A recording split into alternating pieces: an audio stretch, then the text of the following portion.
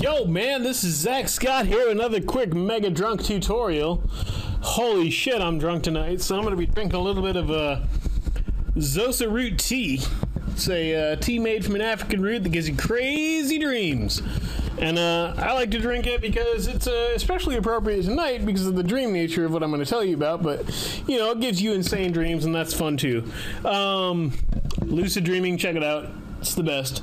Anyway, last night I'm sitting there, I'm sleeping. You know, it's 1 o'clock at night, and I'm thinking to myself about this dream I'm having. You know, I'm asleep totally, and I'm like, I'm in control of the dream, and I'm like, oh yeah, this is a dream. I'm walking around. There's all this crazy shit. And I look, and holy shit, my name is written on this wall in pure light. And I'm like, what? And it's like, I turn around, and there's this dude at the projector, and he's got this Daft Punk helmet on, and he's projecting my name onto the wall in light. And I'm like, what is that? And it's my name. And then I wake up, and I'm like, holy shit, let's do this in Source Filmmaker. So I wake up, it's like 1 o'clock at night, get on my computer, boom! Ah! So I figured this out. So I'm going to do a quick tutorial on how to do light projections using any texture you want in Source Filmmaker. So this is using the simple Gobo texture lighting system that Valve has set up. I have no fucking clue what Gobo texture means, but it's fun and whatever. So if you grab your light, I think it's this guy. Let's see, whichever one's blue. So I think I did this all last night, so I'm not entirely clear on what it was I did. Yeah, this guy. So this first light. So he's blue. So I'm going to show this light in the element viewer here real quick.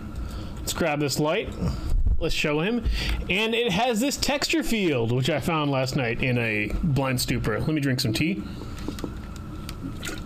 Well, you soak all this in and think about what you're going to project on your walls. But if you check this out, we can open this guy up. And we can just grab whatever the fuck texture we want. In this case, I've got this Zachariah texture that I made, because that's my name. And, you know, I figured I'd be very uncreative in what I blasted on the wall. Valve has some other shit you can put up on the walls. Like, you can grab anything, like a warning sign, detail noise, flashlight tester. Let's grab warning sign, because I know it won't work. So first thing you'll do is you'll take a texture, you'll throw it up in VTF edit, and you'll make it. And it'll be cool, except, oh god, where am I? It'll be cool, except it will project in all directions and be shitty, as I will demonstrate whenever I can grab my camera. Here we go. Yeah, as I will demonstrate here. So you can see we have our restricted non-entry blah blah blah bullshit, but it's projected over and over and over again until the end of the light. So it's right here, it's right here, it's right here, it's right here, it's right here, and so on and so forth. So I just very quickly last night reverse engineered how Valve does this. So I'll show you exactly the materials you need to set up in order to make your texture work.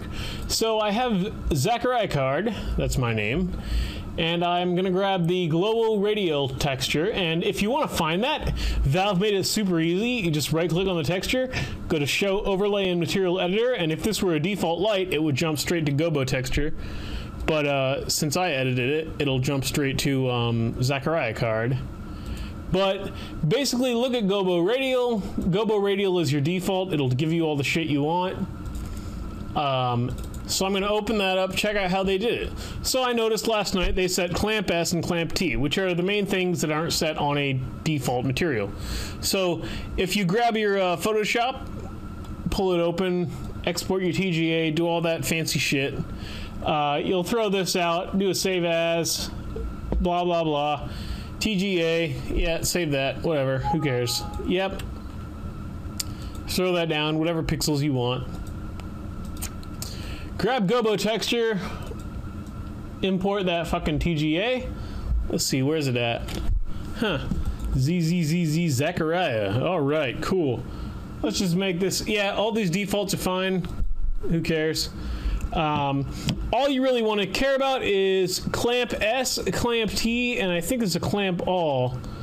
Just check those. If you don't check those, your texture will repeat into infinity in all directions, which sucks.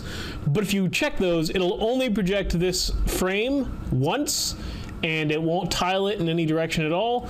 And what you'll end up with is the nice, sweet, my name or yours projected as this ZA.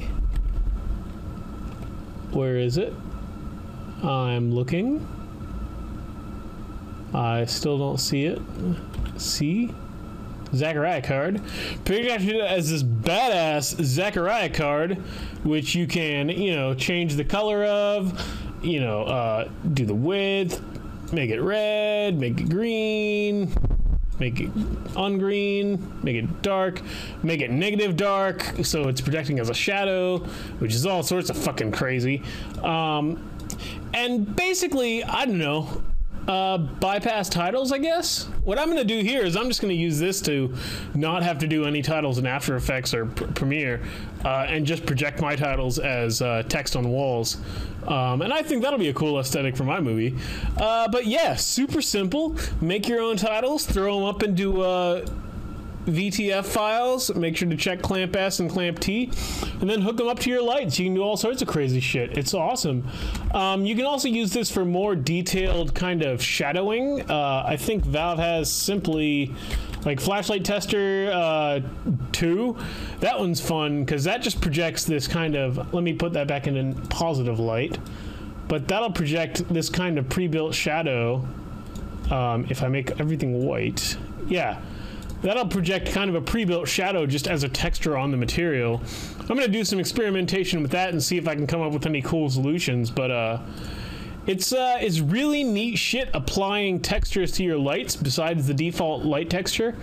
So check it out. I bet you can get some cool effects with like a square texture or you know, slotted blinds, whatever. You can definitely use this as a trick to get to more detailed shadows. You can see here that like it's just projecting the texture as a white and dark value here, so it doesn't matter that it's not actually filtering through any trees yet. We still get this sweet kind of liney, nice, detailed shadow. So check it out. It's awesome. Have fun. I look forward to seeing what you guys do with this. Maybe have some crazy dreams, drink some crazy tea.